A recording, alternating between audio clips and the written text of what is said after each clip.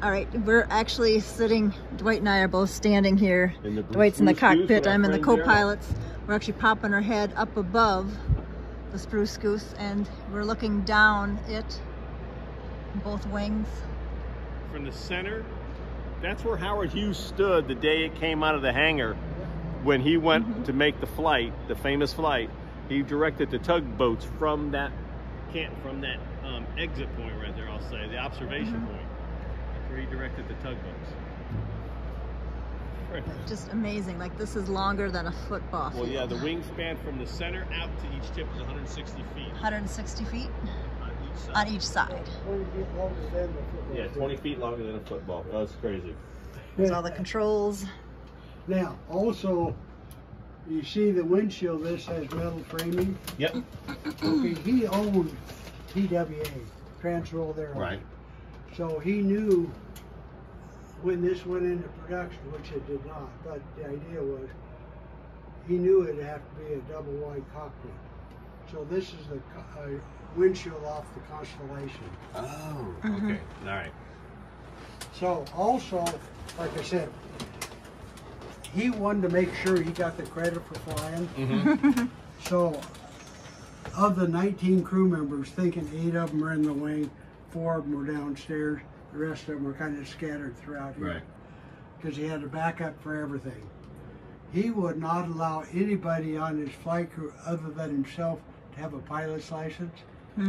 So there was no co-pilot. Ah. Oh. It was just him.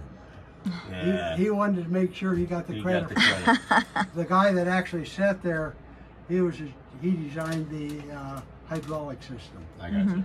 So he was paid extra. Probably was. He paid extra for the videos.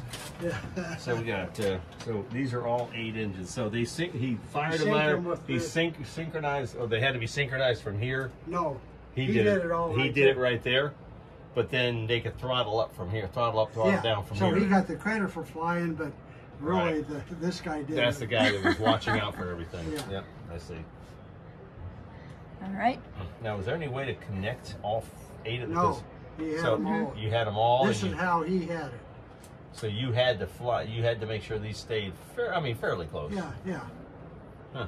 Yeah, where's the Sirius satellite? Where do I turn that on? Yeah. Right.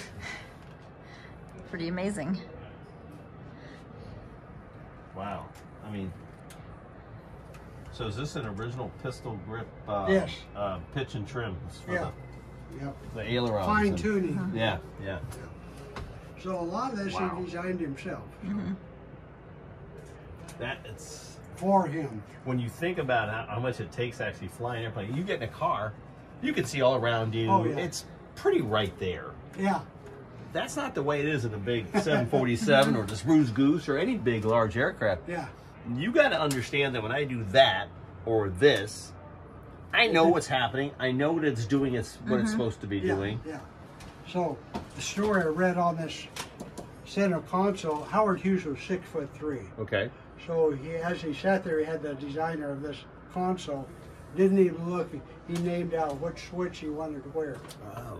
So when he actually flew it, It's pretty much he didn't even have to muscle look. memory. Yeah, muscle memory. Wow, pretty crazy. Oh, jeez. All right. Amazing. This is absolutely an amazing. To actually be inside the Spruce Goose in the this- cockpit. So It's right pretty now amazing. I've talked about seeing this plane for 20, 25 years. Yeah. So right now you're up about 27 feet. That's crazy. Okay, now you see he was not allowed to fly it per the Ways and Means Committee. All he was allowed to do it taxi it. Okay. But the first taxi was at 35 miles an hour, the second at 90 miles an hour. Boat came and picked him up, picked up all the reporters. It got full before everybody come off. But, okay. They said, oh, they'll come back and pick you up. Well, what I wanted to show you is, see that tape on the windshield there? Yep. Okay, about 4 years ago, a gentleman came. His father put that tape on the window for Howard Hughes.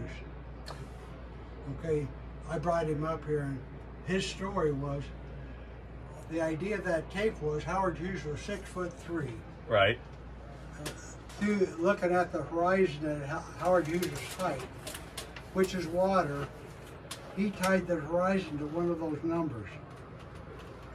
So Okay. when he flew it, the number's up here and the horizon was down here. That was his manual indicator he was off the water. Oh, when he sees it. So I from the see. very beginning, So he he was going to just- fly it, no matter what. He did that. He set that up. Yeah. Beforehand. Oh yeah. It By sounds. this gentleman's father that I brought up. Well, then the third time it got up to 95 miles an hour. I pulled the flaps back and flew it.